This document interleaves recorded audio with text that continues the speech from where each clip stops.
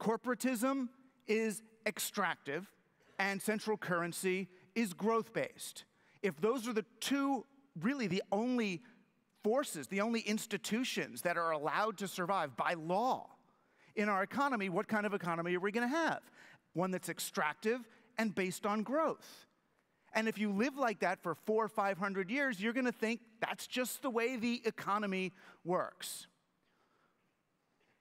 And so the most successful companies in an economy like that are these Walmart-like companies, which act pretty much like British East India Trading Company. You go to a region, you undersell every local merchant, you become the only possible employer, then you pay everybody welfare-dependent wages, suck all the value out of the place, and then move on to the next.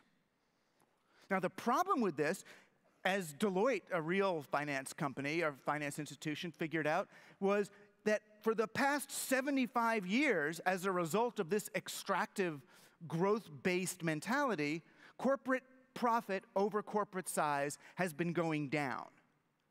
So even in this age, in this internet age, corporate profit over corporate size has been going down. What does that mean? It means corporations are really good at sucking all the money out of a system, all the value out of a system, but they're really bad at deploying it once they have it. It's a kind of financial obesity where they store what had been circulating value, they store it in fat, but can't do anything with it. And this is a problem for them. They understand this is a problem for them, that they're growing. So growth is actually their problem, not their goal. Growth is bad for them, not just for us. But what do? They get the disruptive digital technologies, and what do? They do the same model, but on steroids. So Uber is basically Walmart on digital steroids. So instead of it taking 20 years to bankrupt a marketplace, it takes 2 years. The digital economy is not revolutionary in that sense. You have to understand the digital economy as reactionary. It's conservative. It's attempting to conserve Renaissance-era economic innovations. Laws that were written by people who have long since left the building and who are writing it for priorities that we don't even remember. But now, instead of doing it through law, we do it through code. So we don't even need to have government and corporations in cahoots. So what do we do instead? What I think we should do instead is use our digital technologies, such as we have, or use our business plans to optimize not for growth of capital, but for the velocity of money and the generation of value. But the velocity of money is the opposite of the extraction of value, and the generation of value is the opposite of growth. How do we do that? Well, there's a ton of ways to do that. Local currencies. If you have people with needs and people with skills, you don't need a bank to come lend money to a factory or lend money to a corporation to build a factory to give people jobs. You don't need jobs. All you need is the exchange of goods and services between people. In America, we are tearing down houses as we speak because there's houses in foreclosure. We're tearing them down because if we don't, then market prices will go down. We can't just let people live in those houses. Why? Because they don't have jobs. So now we have to invent stupid pieces of plastic, stupid products that people don't need so that those people can go make them for us. We have to dispose of more things. We've got to dispose of razor blades, dispose of bottles, dispose of stuff so that we can give those people jobs. If you and I share a lawnmower, if everyone on the block shares a lawnmower, that's bad for the economy. This is a problem. It's only bad for the economy if we have an economy that has to grow. We only need an economy that has to grow if our economy exists to pay back bankers who haven't worked in 2 millennia. The other way to think about it, and this is so hard for businesses, is make other people rich. If a business makes its customers rich, that's not a bad thing, that's a good thing. Why? Because now you've got wealthy customers.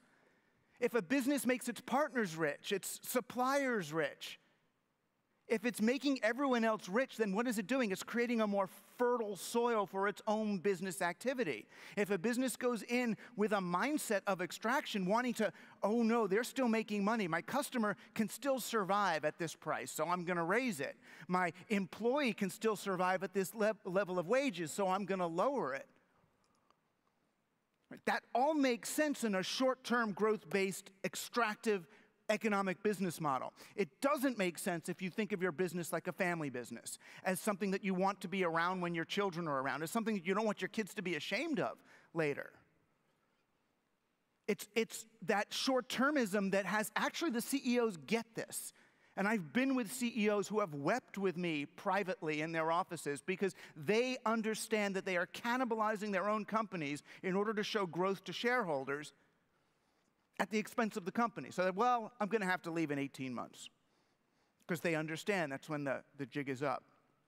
The other thing is to think about, what does it mean to live in a lending economy? I mean, I don't know if any of you are bankers, but the role of banks in a circulatory economy would not just be to exploit their monopoly on capital, but to think, how can I facilitate lending within this community? If a pizzeria wants $100,000 to expand the restaurant, don't give them a $100,000 loan they have to pay back. Give them $50,000 contingent on their ability to raise $50,000 from the community. And how could they do that? Well, there's a lot of ways we can talk. You know, the object of the game here is, well, it's complicated. But the object of the game is to understand that, at least so far, technology has not been disruptive to the economy. Technology has been steroidal. Technology has simply amplified the economy that we're already in. Right? We have the opportunity instead of living in this reactionary way. You know, the idea would be not to use technology to continue optimizing human beings for the market as we know it, but to use technology to optimize the market for human beings as we want to live.